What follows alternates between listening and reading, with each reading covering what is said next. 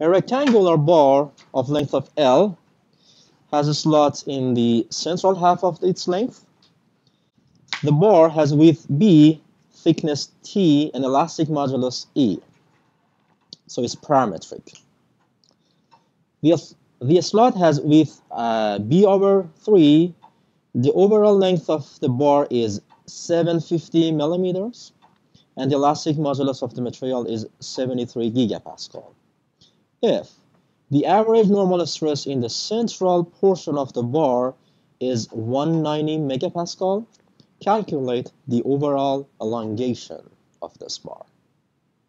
What I need to do in this case would be splitting this structure into simpler parts and then determining deformations in each part separately. The point here is I don't know how much is P, so I don't know how much is the force.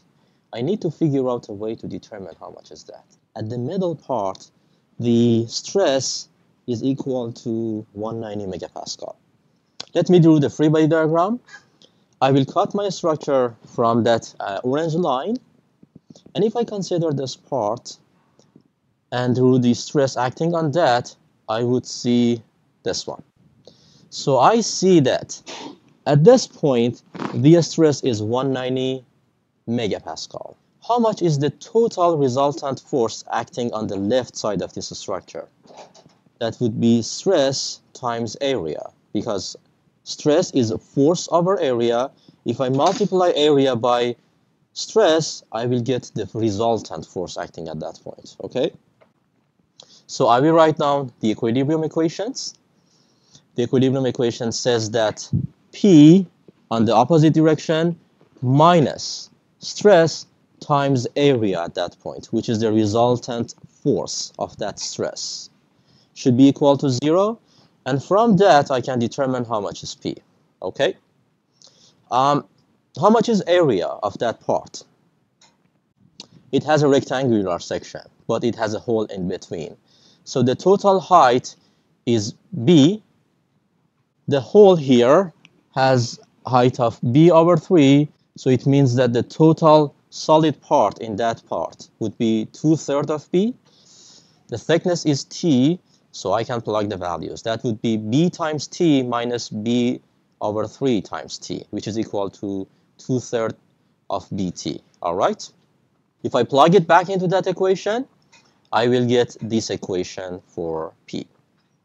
I determined force as a function of stress, as a function of width of this plate and the thickness of this plate. Now, I can go and determine deformations in each part of this beam. In the first part, here, how much is the internal force in that part? It's P, because the P is constant everywhere in that rod. So internal force is P. The length of that is L over 4, which is 750 over 4. Modular of elasticity is 73 gigapascal, which is equal to 73,000 megapascal. And the area of that part is B times T. Okay? Because there's not any hole on that part. So that would be B times T. If I plug P from this equation into this deformation, the BT is canceling. So that's why I don't need to know how much is the thickness here. And the total deformation in that part would be 0.325 millimeters. Okay, good question. The question is, what if the force acting on the right side and the left side, they are not equal to each other? What should I do in that case? The answer is, this is impossible case. This is the incorrect case. Why? Because in that case, the element would not be in equilibrium. The element is moving. It is not in the stationary position, so I cannot analyze that. The force acting on the right and on the left, they should be equal to each other. I can determine deformation in the third part, on the other side. I think that the deformation on the third part would be exactly the same as this one, because that is symmetric. So I don't do the calculations, and the final answer would be 0.325 millimeters. All right? How can I determine deformation in the second part? I will use the same equation, force times length divided by EA. But I would have different numbers here. So how much is the internal force in the second part? That would be again P. In this case, the force is constant everywhere in this rod. So force is, again, 2/3 BT sigma.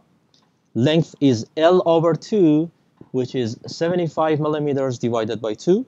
Modular of elasticity is 73 gigapascal. And how much is area? Area is A2, which is 2/3 of BT. I will plug all values here, and the final deformation of the second part would be 0.976 millimeters. All right. How much would be the overall elongation of this bar?